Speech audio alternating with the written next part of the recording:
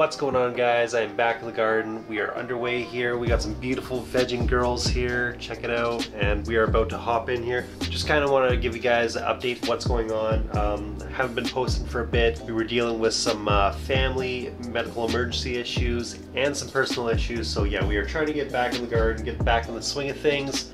So everything's transplanted up here now. Everything's going. Everything's healed up, looking beautiful. We got some awesome growth coming in. And we are starting some autoflowers right away in this episode, so let's get right into it, guys. So in the last episode, we got our smart pots in the mail, and we started to fill them up with ProMix HP, which is my go-to soilless mix. I then proceeded to take down my old 3.3 by 3.3 tent. It's done me good, but it's time to come down. This thing is getting pretty old now, and for what I need for my next project, I need a little bit bigger, so I gotta go to a 4-foot by 4-foot tent.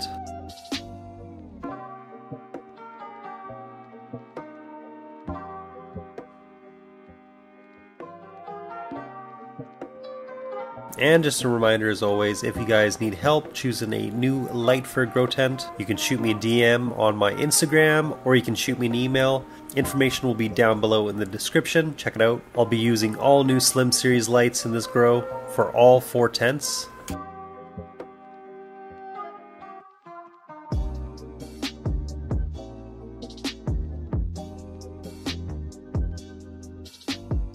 So to start these girls off and keep power usage to a minimum, we're going to use only 2 tents, fill those up with the regulars, and in the third 2x4 foot tent, we are going to be putting the Autoflowers. So my Robin Hood Genetics photo periods have gone through the ringer. They have been a little bit root bound for a while, and they definitely haven't been looking the healthiest lately. That is something you should consider when you are setting up a grow, that personal issues or family medical issues or something like that could arise and kind of take up your time and your attention, which can make putting lots of time into your garden harder and make more issues arise. So that's kind of why I like to go with ProMix and bottle nutrients. It seems very easy to recover plants if they do get issues like that. Mine were pretty much stuck in Dixie cups for a while, and I wasn't really feeding them very often, so they definitely took a beating.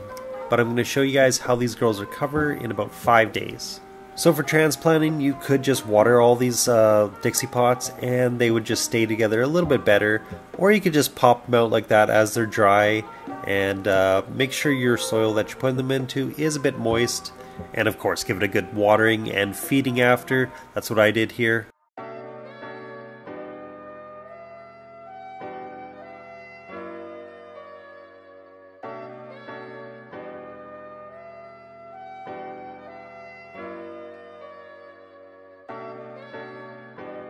And we got our very last light that we're going to be having in the garden, and why I'm getting a new 4x4 foot tent, the Slim 650S, the flagship optic LED light. It's got the brand new LH351H Samsung Bloom LEDs, and it has complete light spectrum control, so that's going to be pretty awesome. We're going to show you guys more of this in the next episode, so stay tuned.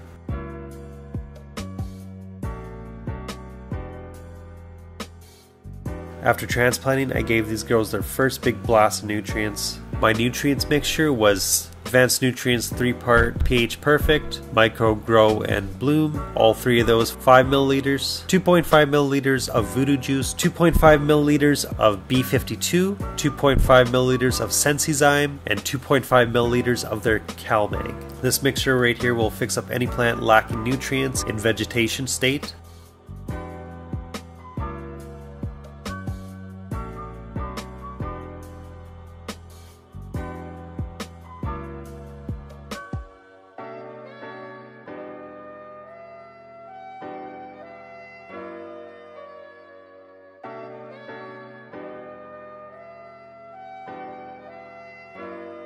And as you'll see here, the plants healed up in 5 days and started to produce some very nice new growth, and now have completely healed and off to some vigorous growth.